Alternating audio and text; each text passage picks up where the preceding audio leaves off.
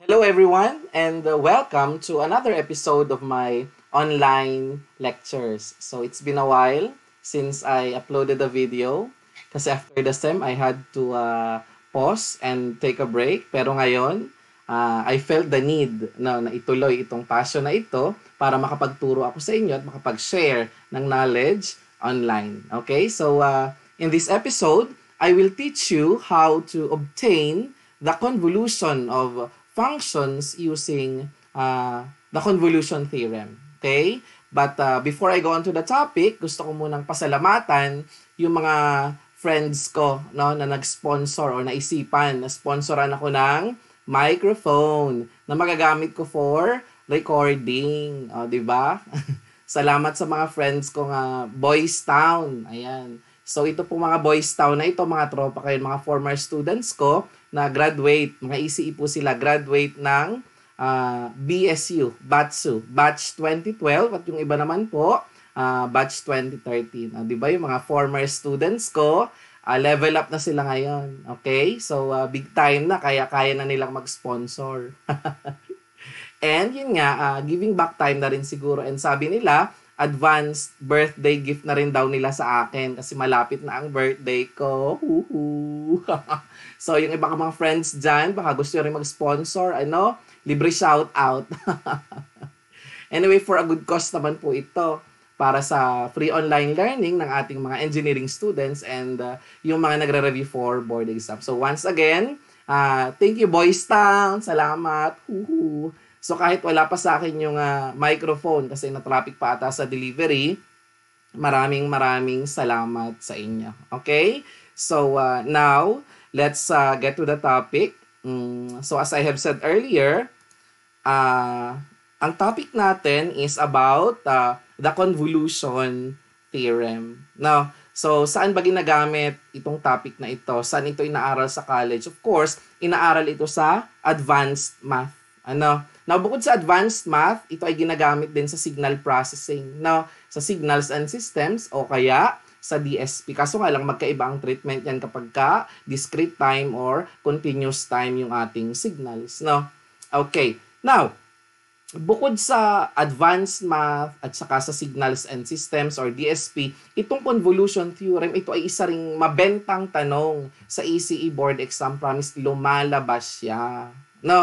And yung iba, nahihirapan dito sa topic na ito, Bakit naman sila nahihirapan? Kasi this convolution requires integration, And alam naman natin hindi lahat happy na mag-integrate, So actually, yung iba kaya nahihirapan kasi hindi alam kung paano i-evaluate itong convolution integral.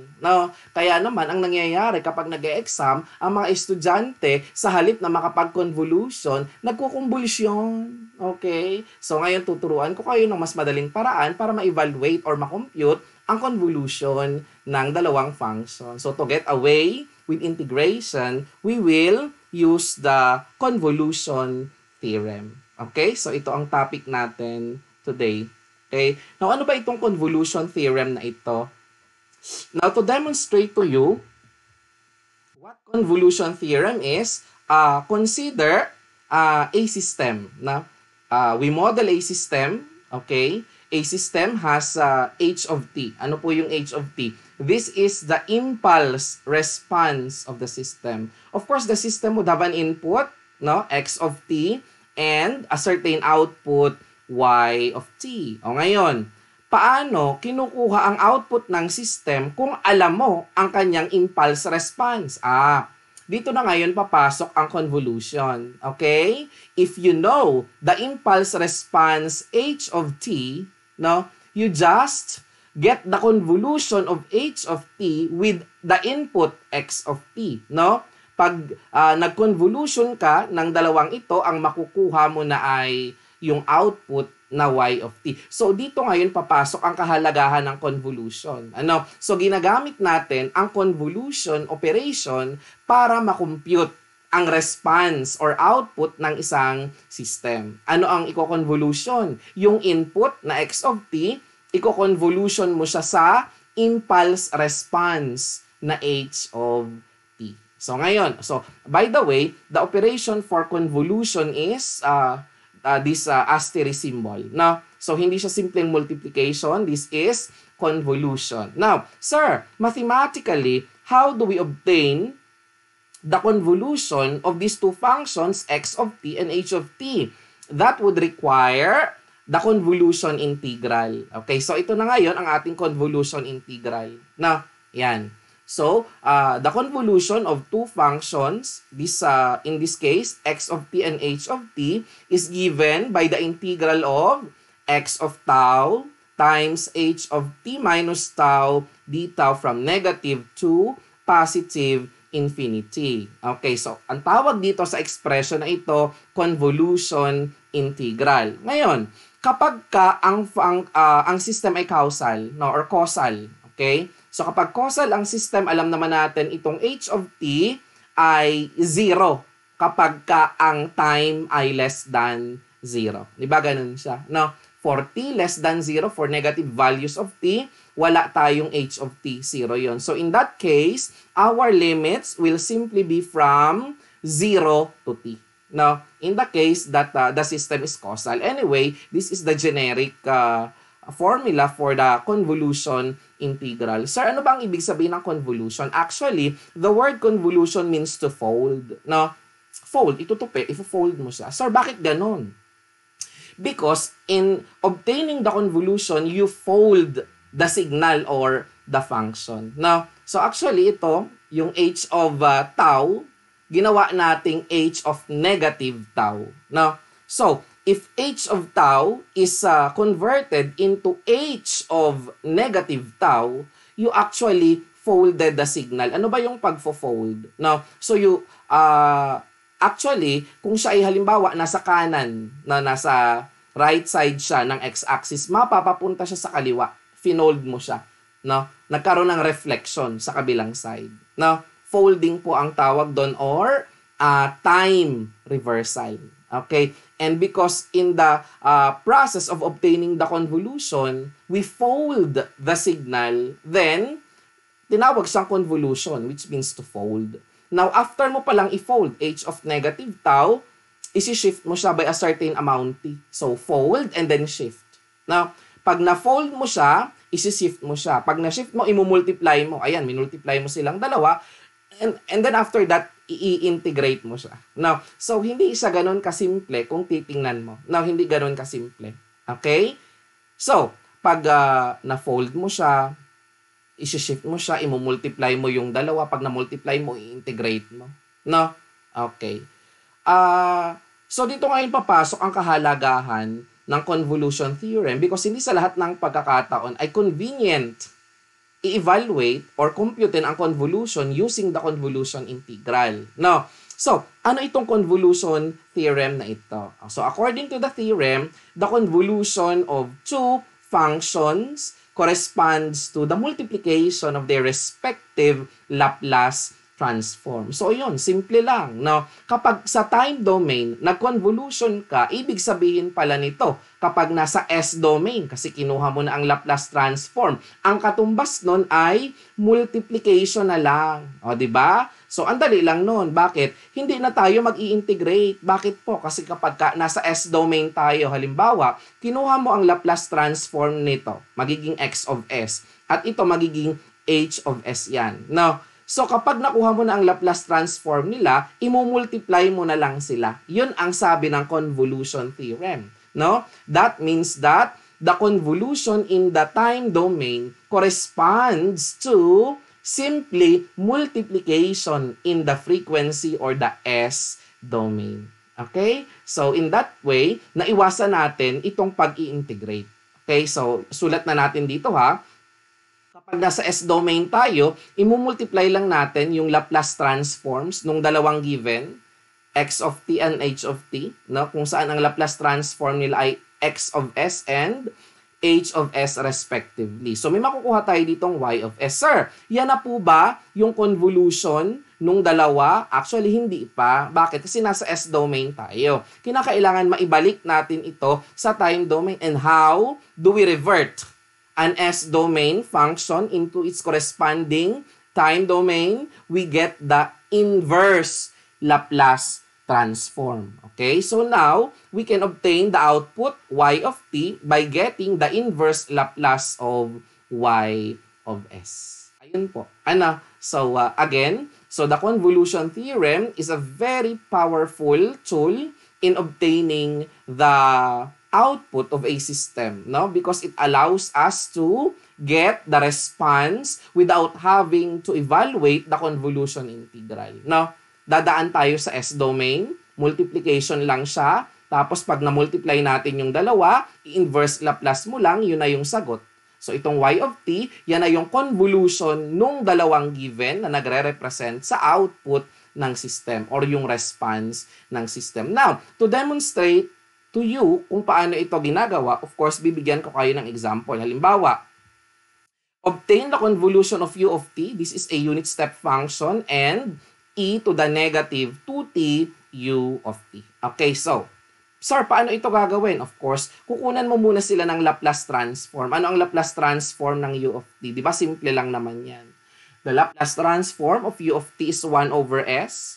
And how about e to the negative 2t? Ano ang Laplace transform niya? Di ba yun ay 1 over s plus 2? Okay, so ito na siya ngayon. So, i-multiply lang natin yan. Of course, pag na-multiply mo, same lang ang numerator. And then, 1 over s times s plus 2. Now, kukunan natin ito ng inverse Laplace. Di ba yun yung sunod? Pag nakuha mo yung product ng dalawa, i-inverse Laplace mo para makuha mo yung convolution ng dalawang given. Now, again, this would require partial fraction expansion, no? So, we will represent this as a sum of a over s and b over s plus 2. Now, to get the value of a, of course, we let s be 0 and cover s here. So, pag kinover mo yung s dito and let s be equal to 0, makukuha natin ay 1/2, no? So, a is 1/2. Now, to get the value of b, we let s be equal to negative 2 and here we cover s plus 2. Now, if s is negative 2, we will get 1 over negative 2 or just negative 1/2. So, yun na po yung value ng b, negative 1/2. So, ngayon, pag in-inverse Laplace mo yan, yun na ang convolution. Tapos na ang laban. Okay po ba?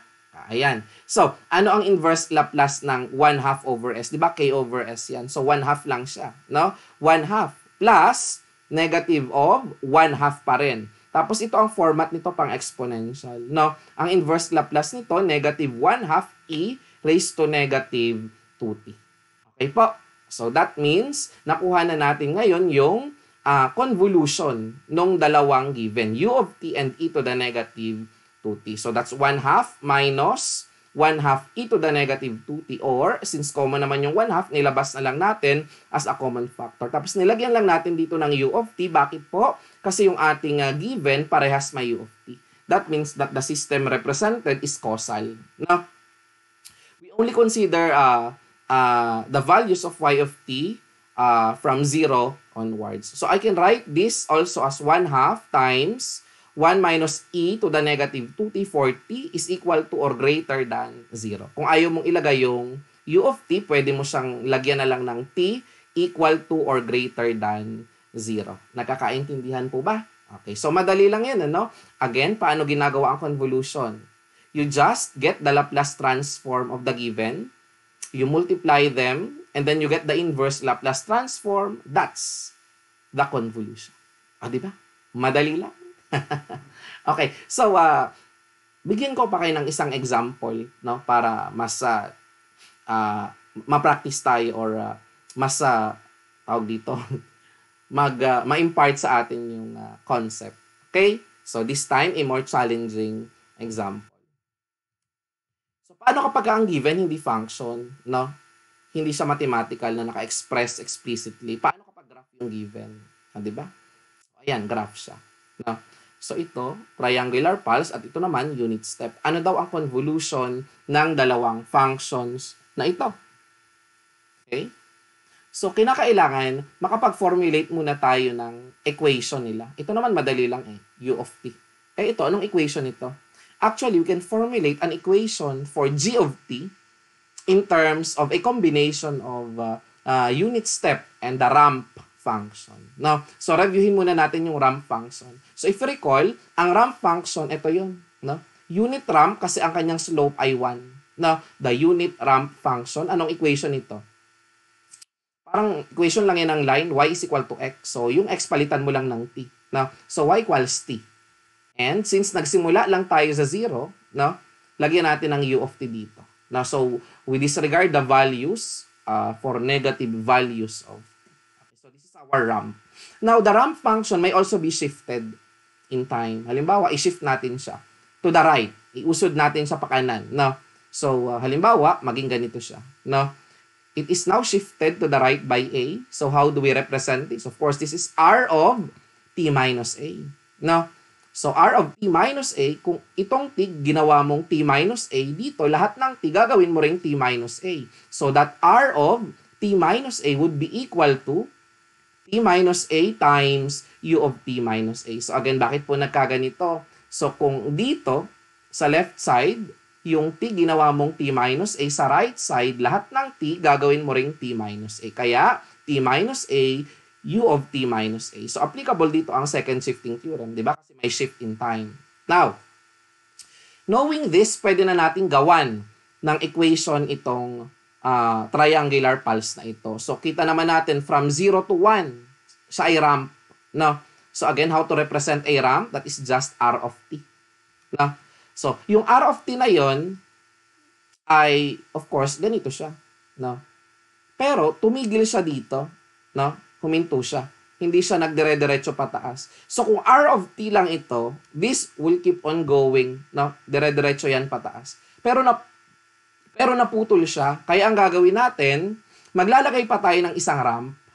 No? Which is shifted by 1. No? So, that is r of t minus 1. Okay? However, kinakailangan para makancel itong part na ito at mawala siya, gagawin nating negative yung slope niya. So, ima-minus mo siya.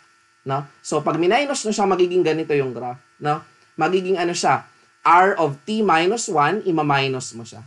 Okay? Now, again, itong part na ito, yan yung R of t minus 1 na ima-minus natin para mawala ito. So, kapag ka ito, at saka ito, inad na natin. No? Magka-cancel yan. At ang matitira, flat line na lang na horizontal. Ito siya. Okay? However, yung given natin, hindi naman horizontal line na dire-diretso. No?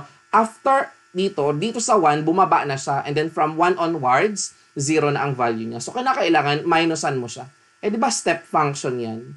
Unit step function na nagsisimula sa 1. So, that is a unit step function, u of t, shifted by 1 to the right. So, that is u of t minus 1. Kaya, maminusan mo siya ngayon ng u of t minus 1.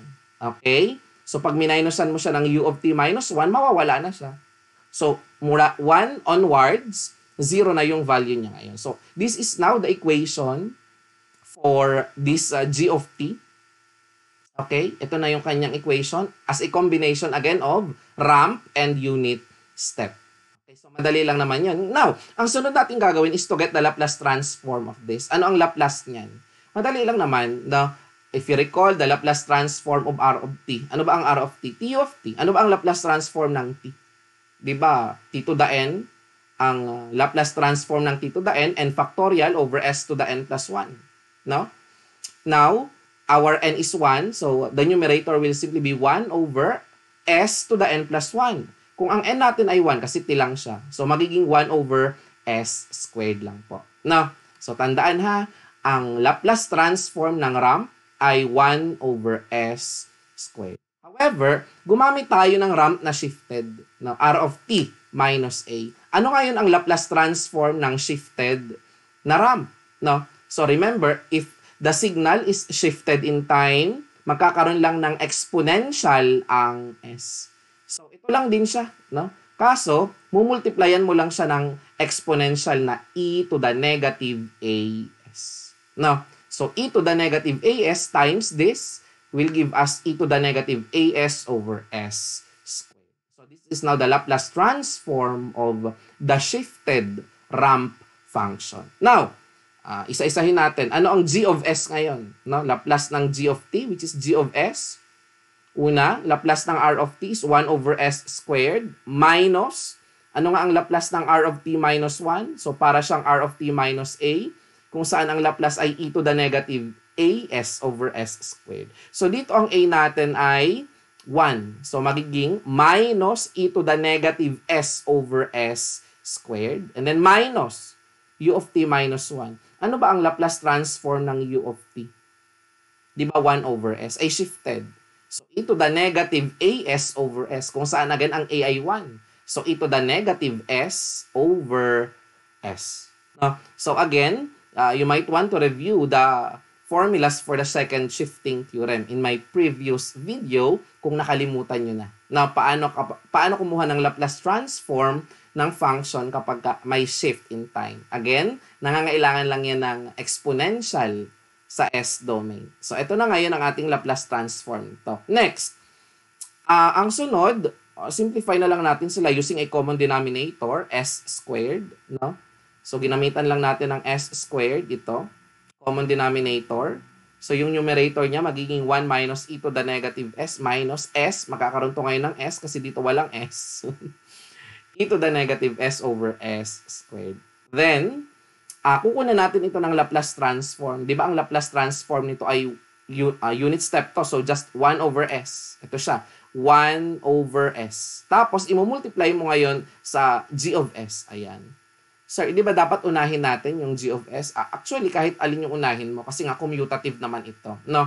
So, again, for your information, the convolution property is commutative. No? So, pag nasa S-domain siya, commutative din siya. Kahit alin sa dalawa yung mauna. Now, multiply natin. So, pag minultiply naman natin, hindi magbabago yung numerator. Tapos, yung denominator, magiging s cube lang siya.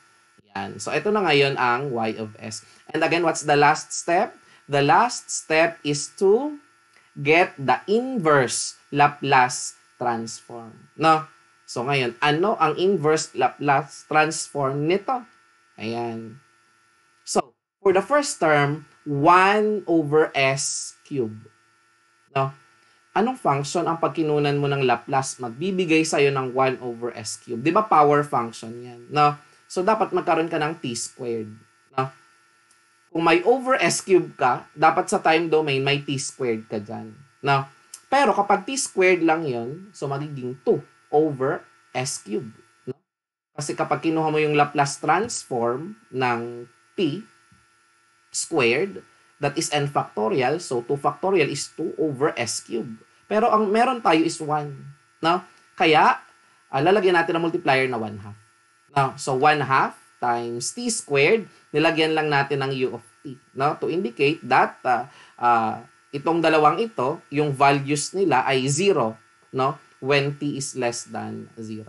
Now, for the next term, we have minus e to the negative s over s cube. Actually, kung s cube pa rin yan, ganito pa rin siya. T squared pa rin siya. However, dahil nagkaroon ng exponential sa time, remember, pag may exponential sa s, rather, nagkakaroon ng shift ang time. So, ito rin siya. 1/2 t squared. Kaso nga lamang, dito, lahat ng t, gagawin mong t minus a. Kung saan ang a natin ay 1. No? So, magiging ano siya?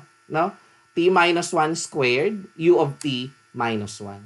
No? Bakit nga po? Kasi po may exponential ang s. Dapat ang time shifted by a, in which a is just 1.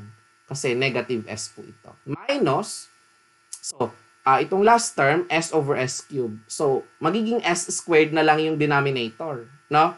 So, ano yung function na pag kinunan mo ng Laplace transform, may s squared sa denominator? Di ba t yun?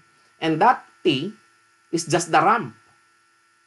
But we have here an exponential. So, that ramp function will be shifted by 1. So, minus r of, instead r of t, magiging r of t minus 1 siya. Minus r of t minus 1. Again, because this is shifted.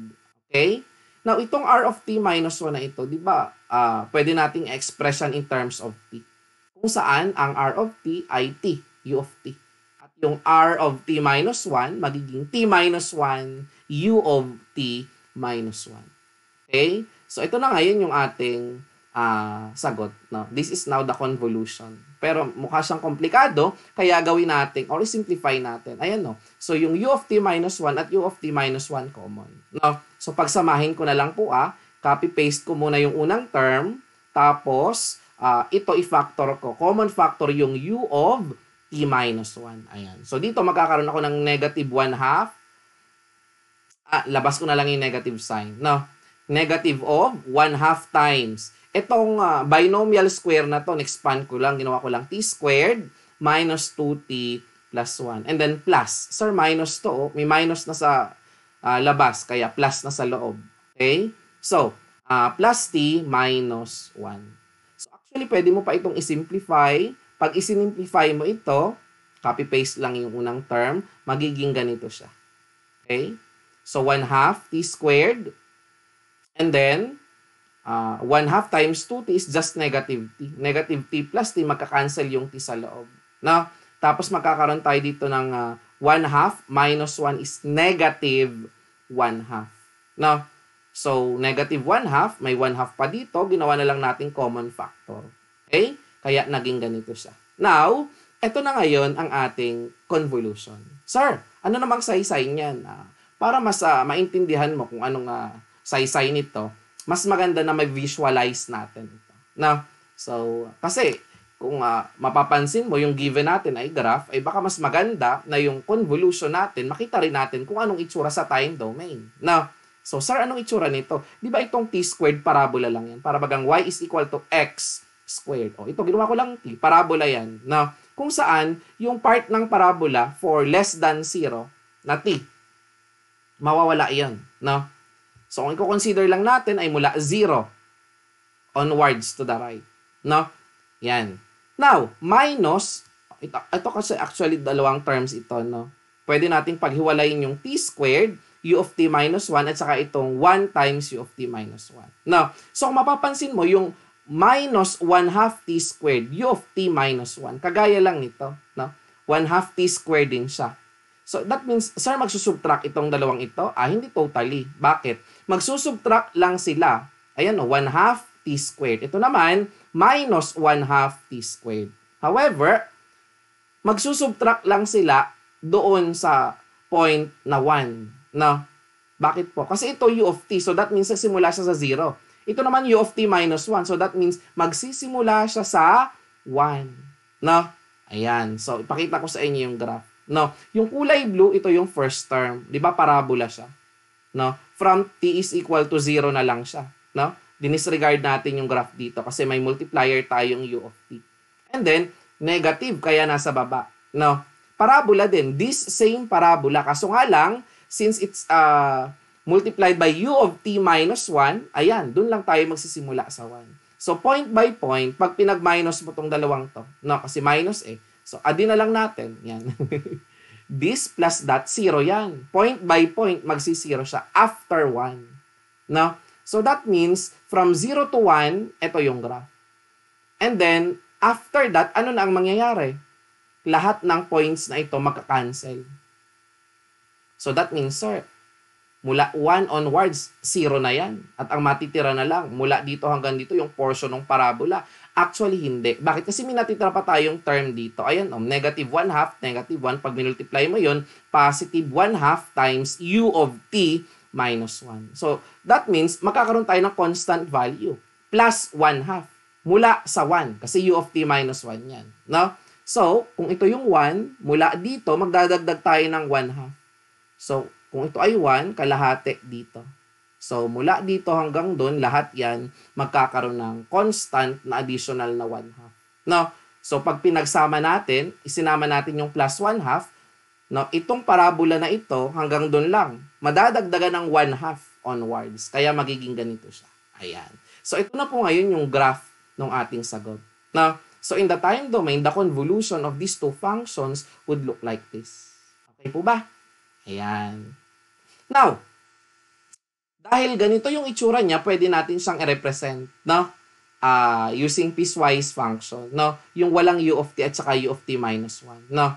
So, mula 0 hanggang 1, ang graph niya parabola, which is 1 half of t squared. So, ito na lang yung y of t mo, no? From 0 to 1, ang graph ay 1/2 times t squared. And then from 1 onwards, so for values of t equal to or greater than 1, ang value niya na constant, which is yung 1/2. No? So this is another way of representing the function y of t.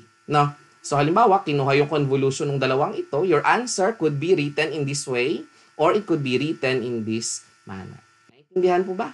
Okay. So again, kinakailangan mong mag-practice, no, para gumaling ka. No, kasi kung of course pag sa una, no, mag-struggle ka kasi learning ka pa lang, no. But as you go along your way, no, habang nagso-solve ka pa ng maraming problems, mapapansin mo nag-i-improve din yung skills mo at gumagaling ka na with time, no. Kaya naman, bago matapos ang video na ito, bibigyan ko kayo ng assignment or exercise na pwede nyong pagpraktisan. Ano? So halimbawa, binigyan ka ng dalawang functions, no? Tapos yung function, hindi sinabi explicitly kung ano ang equation niya. Kagaya nung second example natin, graph. No? Ganito po siya. No? So ano ngayon ang convolution ng dalawang functions na ito? Okay po ba?